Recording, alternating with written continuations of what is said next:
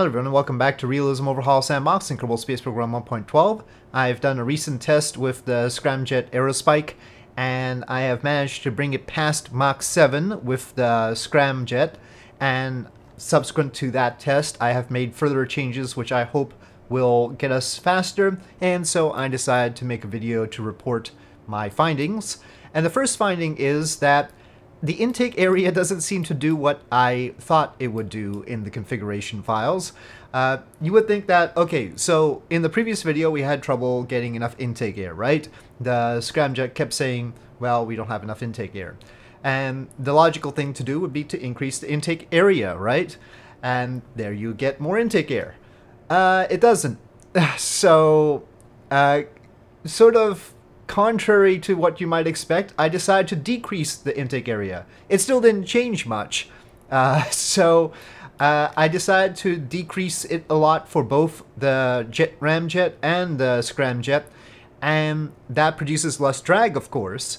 And in producing less drag, we need less thrust, and if you need less thrust, you need less intake air, and as a result, we can go faster, basically. So everything had to do with decreasing the actual intake area and optimizing like that. Realizing this, it has led me to believe that with the Skylon we would get better performance if we also decrease the intake area there. I should find the bottom limit of that. I was just sort of basing it on other things, and, you know, relative to how much thrust we're producing, given how much thrust we're producing, multiply the area that we need for other engines, and given that, put that area on. But that doesn't seem to be how it works at all. Now, it might be how it works in 1.8, where I tested the SR-72. There's been a version change here between the last time I was using a Scramjet with the SR-72/Darkstar. That was in 1.8, I think, and this is 1.12, so things might work differently, but I didn't think they were supposed to. But anyway, this is what I've discovered, and we've managed to get it going faster. However, with it going faster, we seem to guzzle a lot of fuel. On the last test, the reason why I didn't get too much past Mach 7 was because we ran out of hydrogen. So, but I've reduced the thrust even more given that test. So we'll see if that helps with the gas guzzling. We do have a lot of room for extra hydrogen. If we take a look at the model in Blender, so this is what it looks like in Blender. These aren't the proper textures, these are just sort of standby textures. But the volume that the hydrogen tank is taking up, that's the hydrogen tank, and it's mirrored usually. Right now it's not showing the mirroring, but it's actually two tanks side by side, is that area or volume there. And then the oxygen tank is actually down here and very close to the center line. The center of mass I thought would be around here to around here, somewhere in that area, and we'll sort of, you know, mess around with it until we get the re-entry right. But that's the hydrogen tank, and the cockpit area is just up front here. You can see 4 seats actually side by side here, and we could put another 4 seats and still have plenty of space there. So we can't really extend this tank further forward because it gets too narrow, but we do have more volume here if we want to add more tankage. And even as it is, if we... it is mirrored, I don't know why it isn't showing the mirroring, but if we take a look at the volume here, that volume is basically 1 million liters. And if we go back to Kerbal, we've got 918,000 liters. So, I mean, inside you'd have some structure and stringers and that sort of thing. So you can't use all of the actual volume, so that's why it's like that. Anyway, so let's test it out. I haven't changed the mass of anything. It's all the same. And just for reference, when it's empty, remember Skylon was like 20 to 30 tons, I forget the exact amount empty. We're 72 tons. So, I mean, I am properly estimating the extra mass of the Scramjet. We could probably make this lighter, right? And, of course, the heavy aerospikes in the back as well.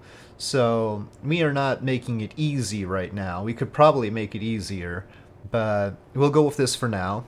and we'll see how it works. Now, somebody had said to shut off the intake that we weren't using, and I decided that would be okay to do. It'll help on like the climb portion to not have the drag from the scramjet intake. Reducing the size of the intakes already solves some of that problem anyway.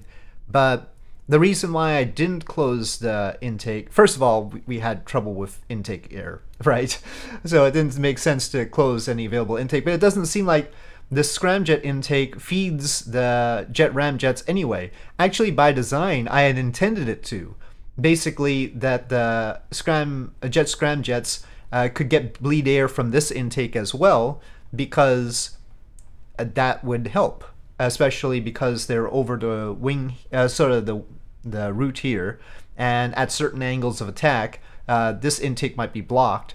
So they should, especially at lower speeds, they'll be at a high angle of attack, so they'll need air from here until it gets to about Mach 1, in which case they'll be pointing more directly at the prograde vector or the velocity vector. So it was always supposed to have this open, and it's a scramjet, so mainly it's like having the air pass through anyway. But in Kerbal, things don't work out quite the way you want them to. So yeah, as you can see right now, it says open intake because it's closed. So it's starting out closed, and that'll give us less drag. Okay, I restarted the flight because of some noise outside. Doesn't look like my throttle is working here right now, but we've got everything set. Ignition. I don't know why there's that secondary sound. We have to monitor everything, so let's bring it all up.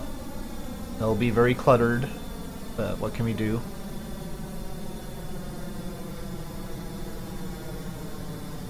We'll bring up the scramjet a little bit later.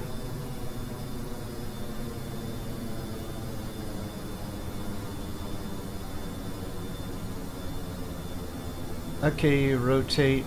Oh, wheels broke. Well, we are going very fast. Okay, we are off.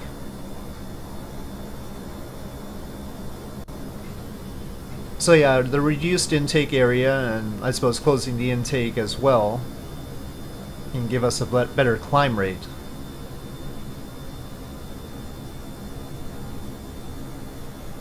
Ultimately, these intakes weren't very big to begin with, so when we do want to light the scramjet, they weren't really contributing one way or another, whether to drag or to the air.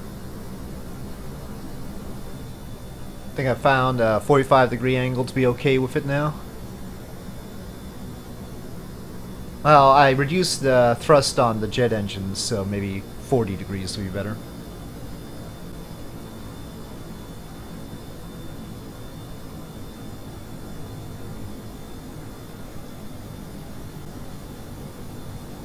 The jet mode was overperforming, so I nerfed it.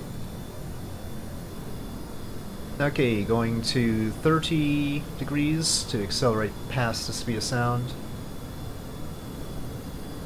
Okay, well, less than 30 degrees. 30 degrees is with the higher thrust engines. I reduced their thrust by about 200 kilonewtons. There was another comment about the thrust vector from the scramjet engine. All I can tell you is that the scramjets are always underslung like this. They're never any other way. And aerodynamic bodies like this, they don't mind having the thrust vector off of the center of mass because they've got the lift vector as well. The rocket engine, of course, has to be in line with the center of mass, and it is. The three aerospikes are centered on the center of mass. Okay, I don't think we're getting much more in jet mode like this, so switching to ramjet, which again is less efficient, but note the prop requirement met 65% though. And what I've noticed is that the engine dies at 56%. So we'll have to be careful. But it doesn't seem to care about this intake at all. So right now we've got the intake closed, right? I'm going to open it. and that doesn't change the prop requirement that much. And it also didn't seem to slow us down at this height, so it's not producing that much drag up here. I'll close it again just for formality's sake. In an action group.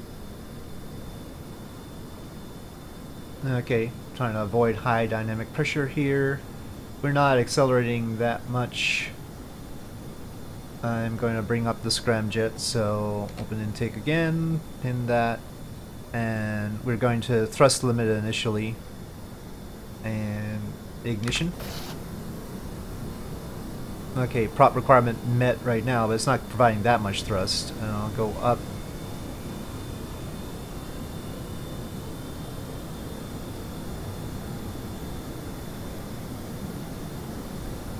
Okay, it looks like we can probably do...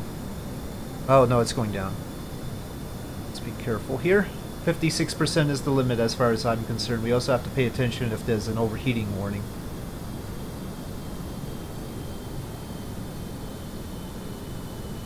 Okay, we are past Mach 5, obviously. Okay, 56% like I said.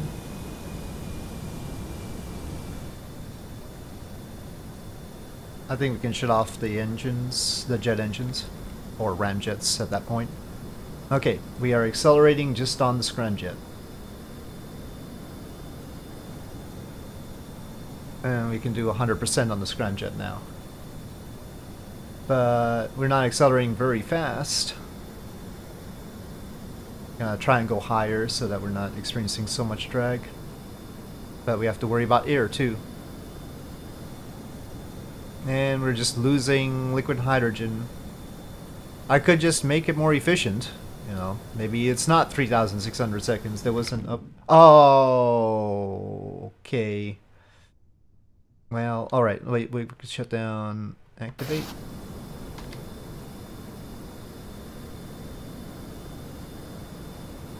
Okay, wait, we recovered it. But, yeah.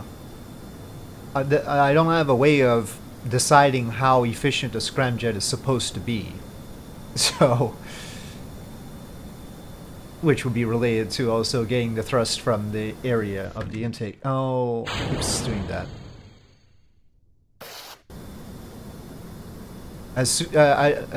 Okay, we'll have to throttle down here. But with the lower intake area, it doesn't get as much drag as it used to. We're just not accelerating fast enough, and as long as I have to keep throttling down because of the intake. So after this we'll try one more test, and what I'm going to do is I'm going to reduce the amount of liquid oxygen we're carrying and increase the liquid hydrogen. And I'll see what extra volume we can add in the Blender model, change the configuration file to add that volume, and carry as much as we can. And then see how fast we get. But once again, we seem to be getting up to Mach 7 and not much more. Okay, Mach 7.2 it was. Alright, so yeah, we're going to sort of redo this with a different fuel balance. But I'm not going to adjust the engines this time. I'll work on that separately. But we'll see what we can get just by reducing oxygen and increasing hydrogen. But it's going to be a tough one. Okay, so I've added the extra tank. For some reason the center mass and center lift aren't the same as what I thought they ought to be, but we'll deal with that later unless there's some tragedy. But yeah, we now have about 240,000 extra liters of hydrogen because of the additional tank put up front, and I've reduced the amount of oxygen, and I think we can get to a hydrogen amount of 350,000 liters or so, and that'll be on parity with the oxygen. So basically we should ignite the aero spikes at that point. And we'll try to do that and see if it works out. So we'll use the, if everything goes well, we'll use the scramjet up to that point and then ignite the aero spikes. And right now we are lighter than we were before because we're carrying less of the oxygen by 50,000 liters or so, and so that's a lot of our mass, and otherwise the mass of everything else has not changed. So let us take it outside and see how it goes. Okay, here we go. We should be able to take off faster since it's lighter, but that's just a theory. I don't know, I'll try pulling up and just sort of let it decide. It doesn't seem easier. You can certainly go up now, but yeah, it doesn't seem any easier for some reason. Go figure. Any hope that being lighter would give us extra performance is not turning out very well already, but we'll see.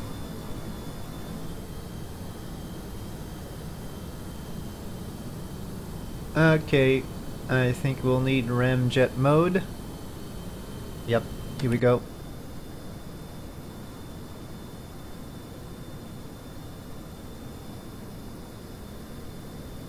Well, here we're accelerating better, I think. Normal precautionary thrust limiting for the scramjet. Okay, high dynamic pressure. We'll start going up a little bit more, but we're not accelerating very fast. Very much. And we've got stuff. Alright, opening the intake. And activating the scramjet.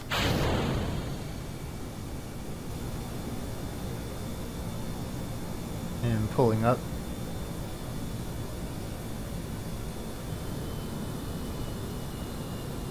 Up, engine temp.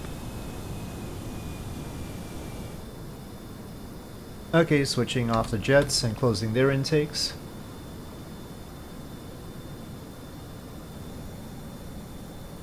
So we're looking for 350,000 units of liquid hydrogen for when we ignite the rocket engine. Now our prop requirement is going down, and we're getting too hot. Potentially, as long as we've got a velocity down here of 2,800, that would be great. There is another mode for the ramjet. Not the ramjet, the scramjet. If we really don't accelerate, I'll try it. But it's a high power mode with less efficiency. This is about the height that the Dark Star was supposed to operate at. So this is not too unusual. It's just all the drag that we're getting here too. We need to be there though. So it's a toss up as usual. Mach 8. I don't think we gotta get too much more here, but I'll wait a little bit longer with the hydrogen. I don't know if going from Mach 5 to Mach 8 is worth it though. We'll need to optimize this a little bit more probably. Alright, igniting the rocket engines.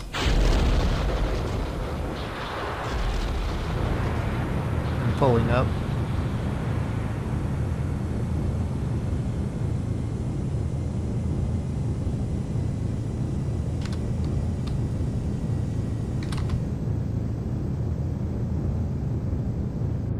Okay, the scramjet is off. Now I'll close the intake. So first time switching all the way through.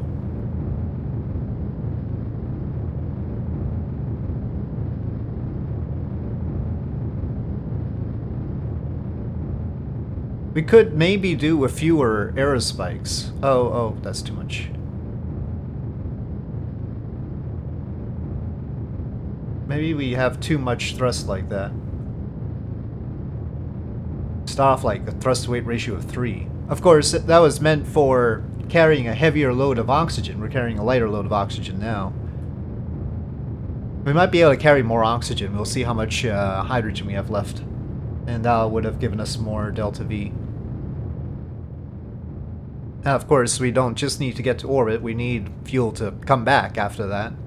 At least 200 meters per second.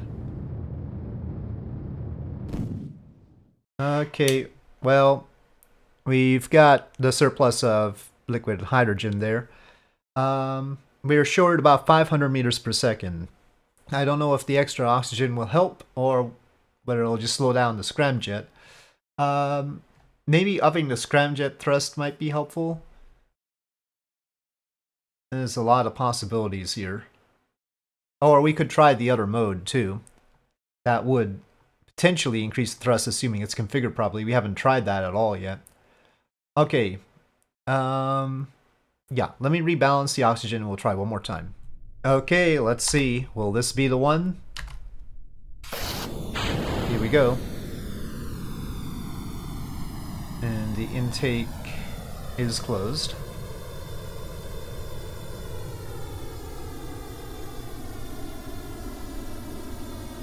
So just up to 80% of our possible capacity of liquid oxygen. Last time we were carrying 70%.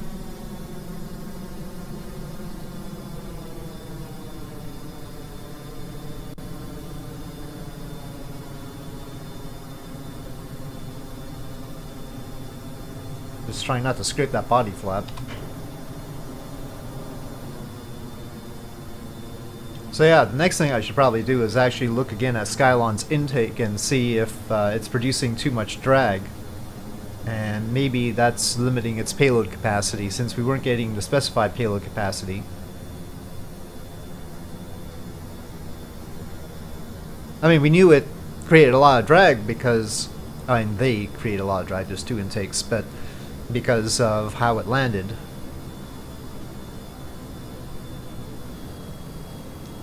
Well, I'm not even concerned about the jet ramjets anymore. We're just gonna focus on the scramjet at this point. And we need the ramjets now. Per usual. Okay, we better flatten out here. The ramjets can't take too much less air. Hey, opening the intake, the big intake. I think we should start up the scramjet now.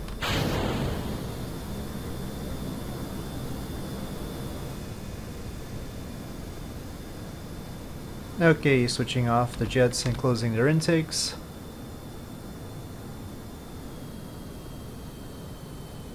Oh. We're losing speed too much.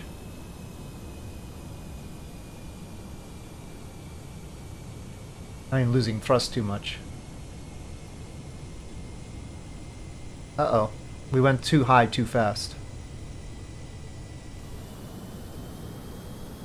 Okay. Now we're working.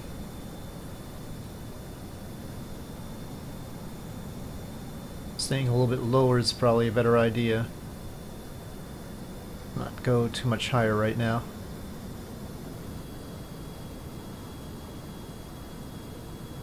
I can get my exact heading there, 98.5. I'll just get Smart ASS ready.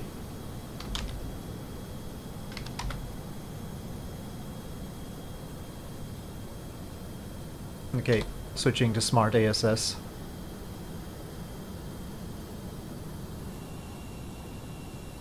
Okay, we'll try Mach 8.5. Actually, it's going a little bit slow. Let's go now.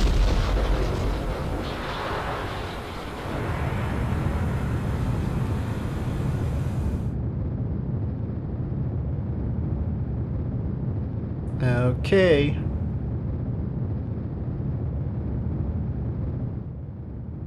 .455 second ISP on the Aerospikes, by the way. We are in space. Okay, and shut down 236 by 141, a little bit tight there, but we have 103 meters per second left in theory, and we have made it to orbit with this finally. So the Scramjet-Aerospike, 77 tons in orbit after taking off just a little bit over 300 tons.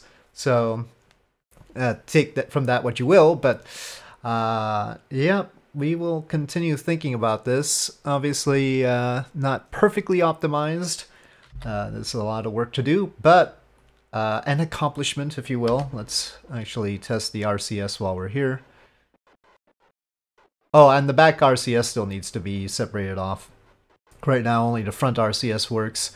Back RCS, I need to put it back onto the body so that it works. So right now, it's not gonna turn very well. But anyway, they're firing. So, yeah.